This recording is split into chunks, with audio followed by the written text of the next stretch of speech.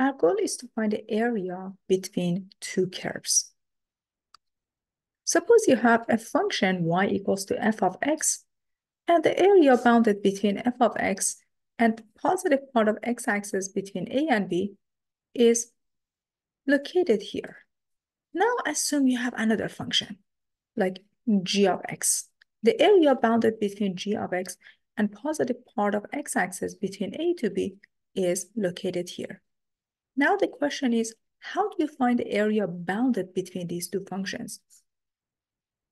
On top, the function is f of x, and down here you have function g of x. So you're basically going to subtract the smaller area from the larger area. So the area of S is the definite integral of function f minus the definite integral of function g. So you're taking this larger area, you're calculating this smaller area, do the subtraction to find the area bounded between these two functions. Let's take a look at this example. Your question says, find the area of region enclosed by the parabola y equals to 2 minus x squared and the line y equals to minus x. You can visualize this as well. Let us take a look at visualization using Desmos.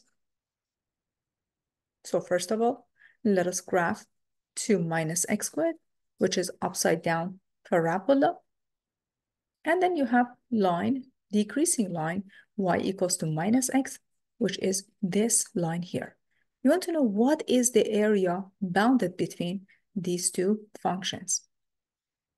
More closely, on top, you have the upside down parabola, 2 minus x squared, and down here, you have the line y equals to minus x.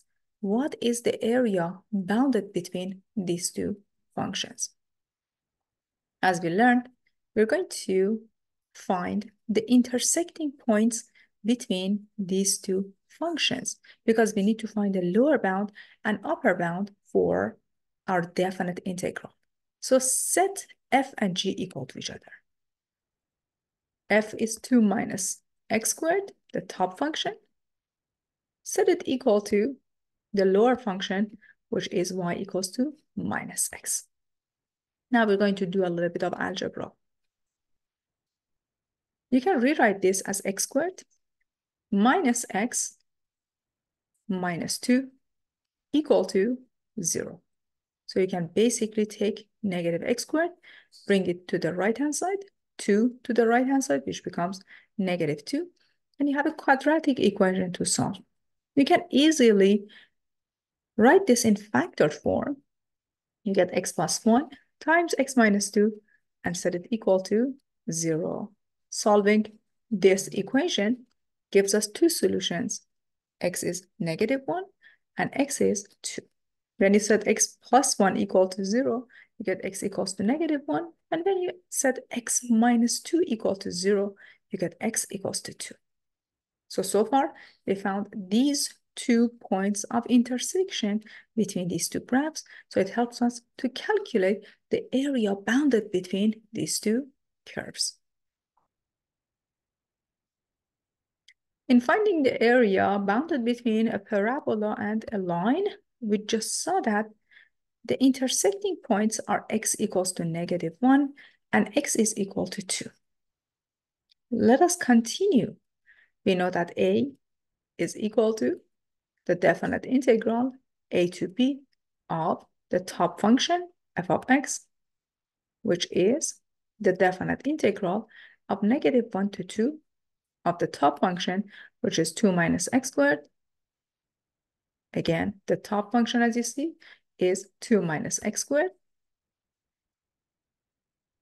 minus the lower function, g of x, which in this case is minus x. So your lower bound function is negative x, and then you take the integral with respect to x. Let us simplify this a little bit.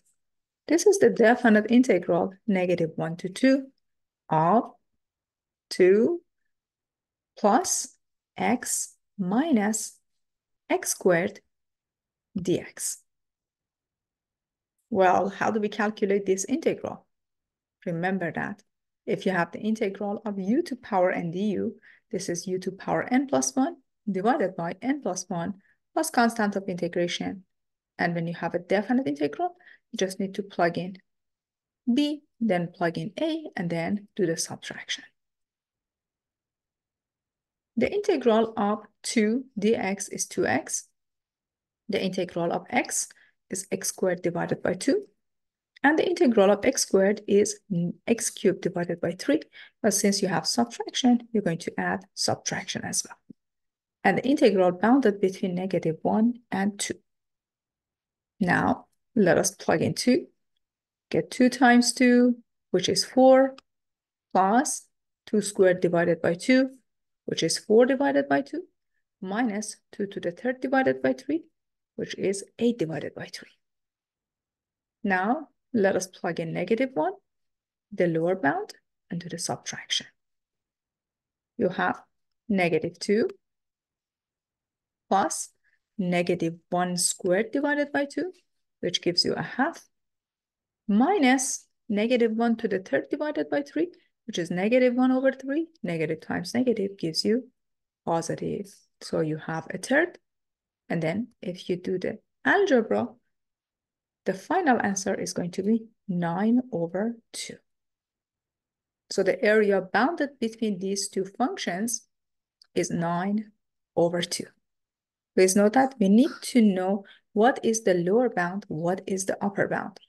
In that case, we just set these two functions equal to each other, and we did the algebra to find x equals to -1 and x equals to 2 to have the lower bound and upper bound of the integral.